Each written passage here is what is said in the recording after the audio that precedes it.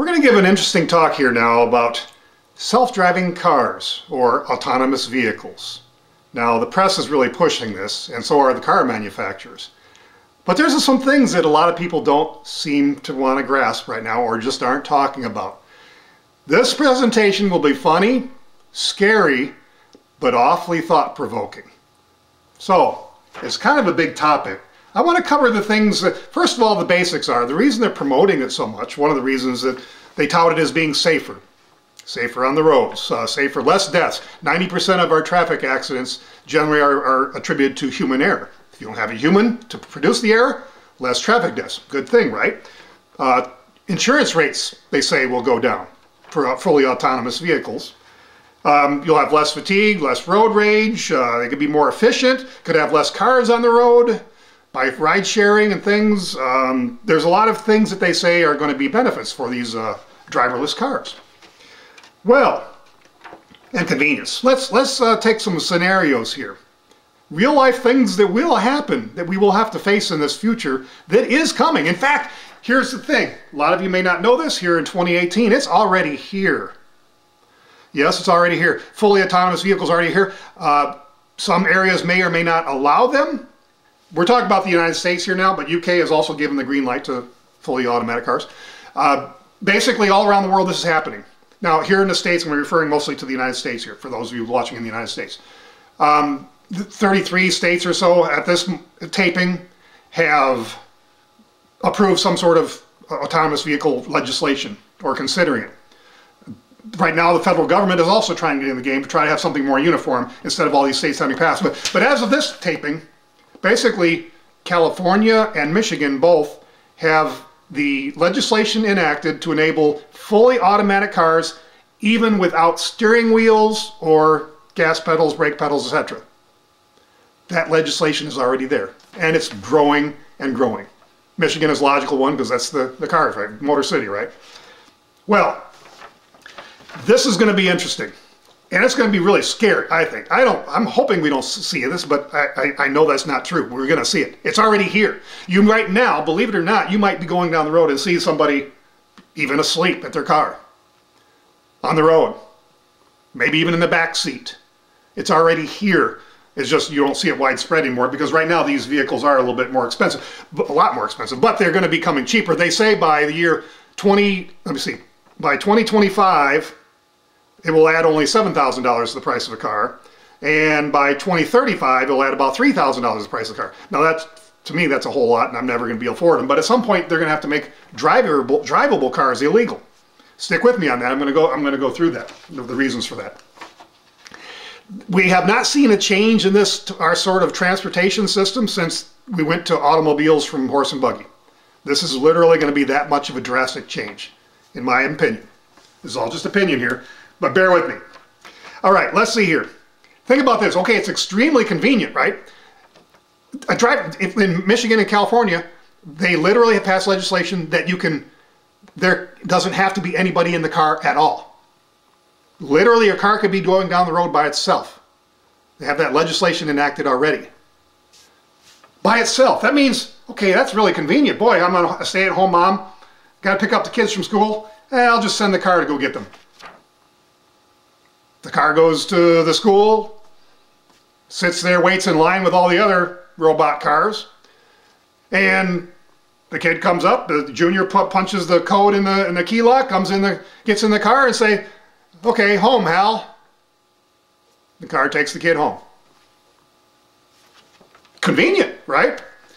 Pick up groceries or something from disabled people. Great. Send your car off to the Walmart. They already have a system in place where you just come pick up your stuff. They just take the stuff, put it in your car, and take it back home for you. By itself. Wow, super convenient. There's a lot of scenarios. A whole lot of scenarios you can come up with that really would seem like a good thing. However, there's a whole lot of things that can go wrong, if you can imagine.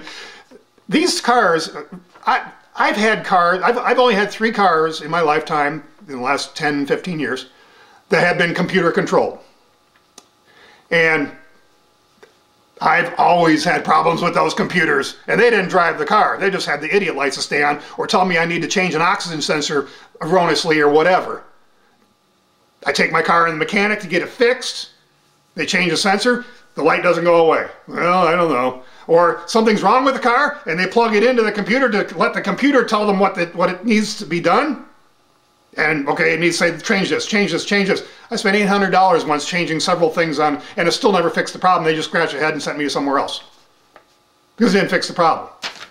Computer is an error. Use your mind as a mechanic and try to fix the damn car. Figure out what's going on and ignore the damn computer. Every single car I've ever had, and I can't buy new cars, I just don't have the money. Basically, every single car I've ever had, or van or whatever, that was computerized, always had a problem with the computer. Now we're talking about putting an almost completely computerized car on the road. Literally completely computerized car on the road. Oh, it's not like computers ever crash or anything, right? You might be sitting there ready to go to work in your car, and you go to try to start your car, tell you want to go somewhere, and the car's updating. Can't get on the internet, it's updating. How many times did you wait for a computer to update before you can get online or doing something like that? Car's updating, you're sitting there forever, you're going to late for work. I've had computers take half an hour sometimes to update. Don't turn off your computer until we get done updating your computer. Okay, scenarios there. A lot of scenarios. Okay, now that's not dangerous. Well, now we already have had some wrecks, crashes, and including fatality with autonomous vehicles. Usually, they are a human error, either from another human error car or from the human that's inside the car. That's usually the case, granted. They can be safer. I don't argue that. But there has been a fatality. Tesla, one of the leaders in this market, this market of autonomous vehicles, which has a level 5 capable one now, and their level 3 ones are on the road as I speak. There's different levels from 0 to 5. 6 different levels, 5 being fully autonomous without even a person having to do anything.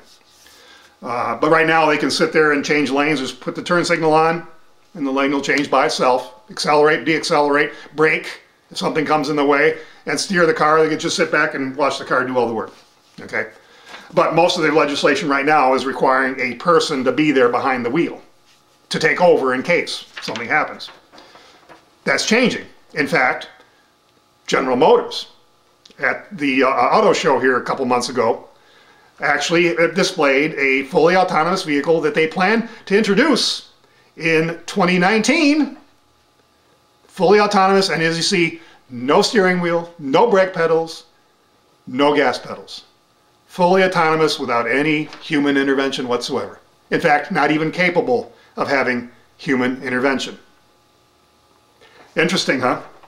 Are we ready for this? And Ford has the same thing planned, at least their current plans, by 2021. Not much longer. And so many other companies, Volvo, Mercedes, they're all doing it. They're all jumping on the bandwagon to try to produce these fully autonomous vehicles. Well, what about there's so many things, and this is going to be an amazing point in our history of mankind. Now, imagine some of the problems here. And I'm going to throw a bunch of them at you, and these are hypothetical, but these will happen, and they'll happen with pretty regular frequency when things get going. Well, for instance, let's say, oh, and the Tesla accident, by the way. I almost missed that. The Tesla accident, the car, there was a semi-truck, a white semi-truck turning in front of making a left turn in front of a Tesla coming in the other direction. And the Tesla basically ran right under the semi, underneath the trailer, took off the top of the car, killed the occupant, and the results as you see here. And it was blamed on the car. The car apparently had 7 or 9 seconds or something to respond, and it just plain didn't. The way they determined the accident, the root cause of the accident as far as the car was concerned, was brightly lit sky, white semi-trailer. It basically didn't see it against the brightly lit white sky. Now there's other technologies, there's radar technologies, and there's sonar technologies, and there's laser technologies that they can employ. They can overcome these problems. So, but in any case, we already have had deaths due to it. But how many deaths do we have every day due to human-occupied ones? They can potentially be safe. Okay, again, I'm not arguing that point. But let's say your car, there's an ethics issue. Ethics, let's say there's a crowd there, and all of a sudden they appear that the car didn't see before, or for some reason a bunch of joggers run across the road, and the car doesn't have time to stop. But yet over on the sidewalk there's a mother and her baby you're going to have to hit one of them. The car is going to have to decide which one to hit. Which is it going to be? Ethical questions, you see. Do you kill a bunch of joggers, a bunch of adult joggers, or you kill the mother and her baby child? Ethical problems. Setting that aside, that's a scenario that very likely wouldn't happen to most any of us during our entire lifetime. Granted, okay. But Apple, for instance, as most of you know, is being sued in federal court for their apparent programming of the phones, the iPhones, to be obsolete after a couple years for some reason, slowing down data, battery or whatever, a bunch of issues that they're claiming. Don't know the outcome of this yet, as of this taping. Planned obsolescence, wanting you to buy a new phone. Well, what if they wanted you to buy a new car? Programmed obsolescence, where, okay, there's that group of joggers, this car is 3 years old, I think I'll just crash into that concrete wall. I could go in the ditch, but no, I'll just crash into this wall and make that owner buy another car. Pre-planned obsolescence. It's not like that hasn't been done before. Volkswagen, the cheating scandal a couple of years it was in 2016, I believe it was, where the car sensed when it was being tested for emissions and decided to change the parameters of the car's operations to pass the test. Then as soon as it's not being tested anymore, we just change it. Now you got your performance you want, etc., etc. It's been done before. This is nothing new. Pre-programmed obsolescence, much easier done in a car. GPS. How many times have you tried using GPS and the damn thing, it just doesn't know where you're at, it's sending you down a wrong road. Okay, so you tell your kid to pick your kid up at school, and it goes and looks for the school, and whatever reason, interference, it ends up in a cornfield. And your car is calling you, your car is texting you saying, I'm stuck in a cornfield. You see, GPS has shown to be a big failure. And are you going to have a nationwide, in fact worldwide network that actually stays communicated all the time, regardless of what the weather is? Be like online all the time? And now we move on to hacking. Well, now wait a minute. That means somebody can hack into your car. Let's say you leased your car and you missed a couple payments. Happens, right? Well, okay. Well, the owner, a couple states away, the people at the bank, whatever, whoever owns it, don't have to call repo anymore, repossess the car. We just sit at a computer and, okay, the car is there, let's come back to the bank. You're being repossessed. Come here, Hal. And off the car goes. There goes your car. You missed a payment. Or, let's say you didn't pay a parking ticket. You have some overdue parking tickets. It's been months since you paid, you were supposed to pay it. Somebody in government. And shut your car down. Just make it so you can't even use it anymore. Just completely shut it down. Until you pay up. Pay your parking tickets. Wanted by the police for some reason? Didn't show up for court that you maybe didn't even know about? The police could just bring John Smith to the police station here for me, please. They're tracking you, know where you're at all the time, tracking you. He's on the road now, just bring him here. Your door's locked, and you're off to the police station. You're under arrest. Interesting. Here's a scenario. You send your car off to go get something. Whatever. Kid from school, let's use that example. On the way, and I was in a taxi one time where we actually did hit a child. The classic, there was no ball, but the child decided to run from between two parked cars, and all of a sudden, bam, they're there. There was no way to stop. A Thomas car won't be able to stop either, necessarily. The reaction time will be quicker, but there's still circumstances where that child's going to get hit. Let's say your car hit that child. Maybe you didn't even know it hit the child, or maybe you thought it was a coyote or something, some other animal, and it continues on, goes to school, pick up your child, comes back home. Then about an hour later, you get a knock on your door. It's the police. You're under arrest for hit and run. Now wait a minute. I wasn't in the car. But you own the car. Now if you look at the legislation that's being enacted all over the country, you're going to find limits of liability for the manufacturer. Already in the legislation. Michigan's one of them. Limits of liability of not only the manufacturer, also the people that work on the cars, the shop, the guy, mechanics. Limits of liability. Who's going to be liable?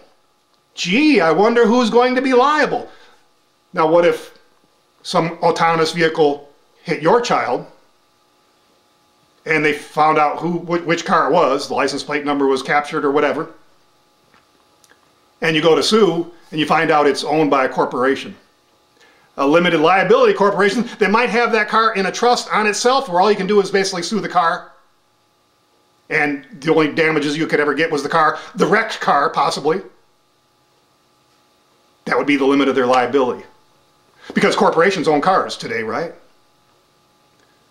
This is a sticky wicket. This whole thing with these autonomous vehicles is an extreme sticky wicket, in my opinion. Terrorists load a car with bombs, explosives. Don't even have to have a driver. They just load it up the top, trunk, front, everything. Drive it over to that military base or whatever target they decide.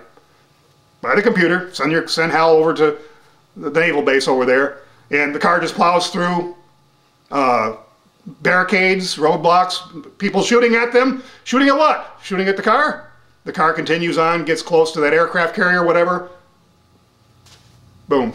Just a scenario. I'm not saying go blow up aircraft carriers, whatever. Any type of terrorist act. Or a car ramming purposely into crowds of people. And maybe that car, owned by you, was hacked and directed to do this, go off on the road and plow into this group of people. In other words, maybe you didn't have a thing to do with it, but you own the car. Well, let's see here. I have a whole lot of notes here, and I wanted to keep on track, and I sort of have kept on track. Your car could go onto the wrong place. Here's why I believe they're going to have to make drivered cars illegal. Okay, let me back up one more thing before I'm thinking about it. New drivers, at first, will have to be licensed drivers to be behind this wheel, watching this thing, nervous as hell. Should I just grab the wheel and take it back? There's going to be more accidents that way, because at times where the car possibly could react properly, the human is thinking, oh, this is ridiculous, and it takes the wheel themselves manually or hits the brakes manually and maybe causes an accident because the car probably could have handled it, but you decided to try to intervene. Okay? This has been demonstrated as well before. The skill of the car can actually be greater in most circumstances than the human behind the wheel, and the reaction times are also quicker, because it usually takes you almost a second to go hit that brake or to grab the steering wheel and do what your decision of your brain decided to do. So they're going to have to basically eliminate it at some point, because the cars are not as safe anymore, because the human intervening will make the car less safe. Now, also, as far as the human intervening goes, are they going to have a licensed driver behind the wheel? At first, probably so. But at some point, if you don't have to have any driver's license, in other words, if the cars don't even have a steering wheel, that means anybody can get in the car, whether you're drunk, that's great, take you home from the bar. You could be backseat sleeping, reading a newspaper, whatever. If they are there to control the car, after these cars have been on the road for a number of years and we get used to, we all have autonomous vehicles basically, does the person who owns the car and sits behind the wheel have to have a driver's license? And if so, okay, they have to have a driver's license. Do they really have the skill to take a circumstance and control it? This was a car you've never maybe driven in your entire life since you owned the car, and yet now you're expected to take over the wheel and control it when you don't have any idea what you're doing. See what I'm saying? So at some point they won't even have to have licensed drivers, because if the car doesn't even have a steering wheel anyway, that means anybody can be in the car at any time and not have control of the car, except maybe an emergency stop button, something like that. And that's it. Now, here's the thing why I believe, that's one of the reasons I believe they're going to have to make the cars fully autonomous without human intervention and make other cars illegal. Here's why the other car is illegal part. This is interesting. And you can all see this happening. Here we have a bunch of cars on the road, autonomous vehicles. And as we know, they're programmed, they won't speed. Most people speed. Most people speed, 10 miles an hour over the limit, whatever. Most people speed. When I do the speed limit on the road, people are passing me all over the place. And it's like I'm getting in their way. They're honking at me or whatever. I'm doing the speed limit. They all want to pass me. Well, now the humans operating cars will start getting pretty ticked at these cars that are holding them up. And the general, I can't think of the word, people who want to, who are pissed off at these cars. These things shouldn't be on the road. This is a bad thing, blah, blah, blah.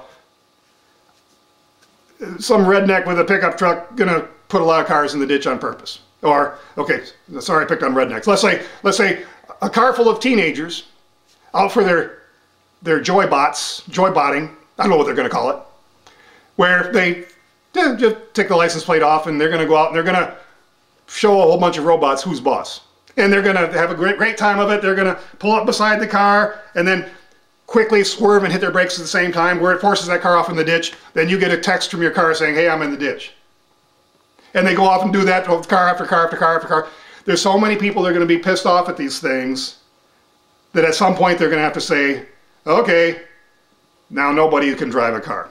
Now there probably will be some exceptions. The only things I can really think of is people that own antiques. I have a bunch of antique cars that I was thinking, should I sell these things before this all comes about? Will I be able to sell them at all later? After this all comes about. And it's not going to be very long. This is going to happen within 10 years. This is going to be a whole lot of these cars going to be on the road, and it'll be like almost like the other kind of cars didn't exist with humans behind them. That's my opinion. And the manufacturers are definitely pushing that. And governments are even pushing that, as I just demonstrated. So now we have all these cars with nobody in them, maybe safer, maybe not, probably safer. But now you're completely tracked, completely controlled. No privacy. Everything you've ever done can be logged on the computer and accessed remotely. Hacked, steal your car, whatever. There's so many things that could happen. What about bad weather? In said Michigan, they get snow and ice, and right now they're having trouble with that technology. You can be on the road and you can't even see the road. The car, unless there's wires in the road or something, the road is snow covered. Unless it can see the curbs or whatever, it may not know where the road is. If there's a winter weather advisory and they suggest you don't travel, that means the car just sits there and says, well, they say we can't go on the road, I'm staying right here. Car refuses to move, and you can't control it manually. When something does happen to the car, well, like fog. Heavy fog. Now, us humans can't see and we have to slow way down. In heavy fog, that's not the case with an autonomous vehicle. Using radar or other technology to see through that cloud, microwaves, it can go as if there was no clouds there at all. But by clouds, I mean fog. You can go right through that fog without slowing down at all. And then the people crossing the road have to worry about a car coming through a pea soup fog at 60 miles an hour. Heavy rain. Okay, the car doesn't even have to have windshield wipers anymore, or maybe even headlights for that matter. It changes the whole dynamic of what a car actually is. What happens when something does happen? It loses connection, loses internet connection, or whatever, and doesn't know where it's at. Is it programmed to pull off the side of the road and just sit there and Hal gives you a text? I'm sitting here on Highway 32, come get me, or whatever. Computers crash all the time. I suppose they're never going to crash in a car, right? Crash, right? It's a sticky wicket. And what about the car refusing to move under so many circumstances? There's a lot of them you could think of. Weather is one of them. Maybe it senses that your tires don't have enough air pressure, and so it's saying, well, we can't move till this is fixed, or whatever. Things you would normally do, well, I'll take care of it next time I get by a gas station, or send your car off to go get itself fixed, and the mechanic tries to guide your car in. Does the car see this? Does the car understand this? Does the car be able to bring itself in? Or does the mechanic now have to have your code so it can get in the car and bring your car in? Or you give it the code so it can go on the computer and put it under his control, which now he has the code, possibly he could come do something later with it. Of course, they can do that now by copying a key. But you see what I'm talking about here. You're going to have to allow people access to the code to use your car unless you're there to actually physically put it in there. And even if you are physically there and it's a fully autonomous car with a no steering wheel or gas pedal, etc., they're going to have to figure out, the car is going to have to do it for it and understand this or something. to understand what these hand signals mean. Is your car going to park in an incorrect place because it couldn't read that sign that may be partly obliterated? And then you get a ticket in the mail, so your car was parked here and you can't park here? Roads are going to have to be maintained a lot better. How many times have you been driving on a road and the lane you're in just beating the car to hell? But if you move over the next lane, that lane's good. Or move over just a few inches into that same lane and it's much smoother. Is the car going to see all that bad road, or is it just going to expect the roads to be perfect? Or there's a huge pothole and maybe the car doesn't see it in time and boom, it's right in the pothole. Of course, that could happen to a human too. The roads are going to have to be better maintained. The lines, the markings on the road are going to have to be much better. So the infrastructure is going to have to be improved greatly to deal with these cars. They also have something in the legislation they're producing. You're going to find a word called platooning. I had to look it up to find out what that means. Platooning. What that means is the cars are going to be able to travel much closer to each other, almost like a train, where one car is following another, and they can follow just be a few feet behind the other, whereas you would have to be 500 feet behind or 2 seconds count or whatever. Now they're going to be able to platoon to where it'd be like a long train, so you're going to be able to fit more cars on the road. That's the benefit they're saying, the platooning part. They're going to be able to fit more cars on the road while having to increase our infrastructure, making roads wider. So you're going to fit a whole lot more cars. You're able to fit 10 times more cars on the road, going at the same speeds. That's the promise. What about you and your human-driven car, and you want to merge? You're in traffic, heavy traffic, 60 miles an hour, 70 miles an hour, and you got to merge into this thing. And they're platooning, there's no room for you. You just sit there and wait and wait and wait, or what happens? Well, they have technology where the cars talk to each other. So now the cars talk to each other, the cars see that you want to get in, so they slow down a little bit to create a gap so that that car can get in. The movie Minority Report shows a possible scenario there.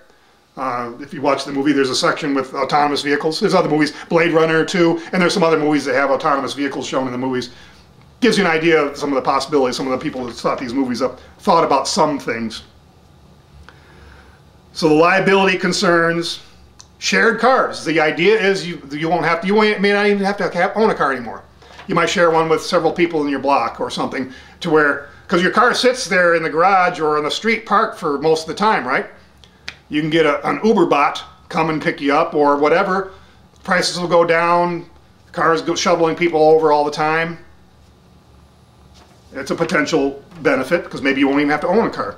Then that way you'll own leasing rights to a car. Then who's responsible for that car when it hits that child? Who's the owner? The people in that association, that group of people that own the car, are they going to be liable collectively? They've already made it so you can't sue the car manufacturer and the mechanic that works on your car. Who's responsible? Somebody's going to be responsible. Who do you think it's going to be? Let's see, it might arrive at the wrong place because you told it the wrong thing. Your car won't budge because of the weather or something. Hal, take me to the grocery store. Sorry, Dave, I can't do that. I'll leave you with one last thing. And if you don't understand this meme, if you don't get it, study the history of Nikola Tesla.